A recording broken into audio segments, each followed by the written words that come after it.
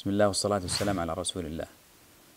من المفطرات المختلف فيها بين أهل العلم خروج الدم من الصائم، والذي عليه جماهير أهل العلم أن خروج الدم من الصائم لا يفطر الصائم سواء كان قليلا أو كثيرا، كالحجامة وسحب الدم للتبرع وسحب الدم للتحليل ونحو ذلك، إلا أن العلماء كرهوا سحب الدم من الصائم كي لا يضعفه. وأيضا من المفطرات المختلف فيها بين أهل العلم القيء، وهو إخراج ما في المعدة من الطعام والشراب.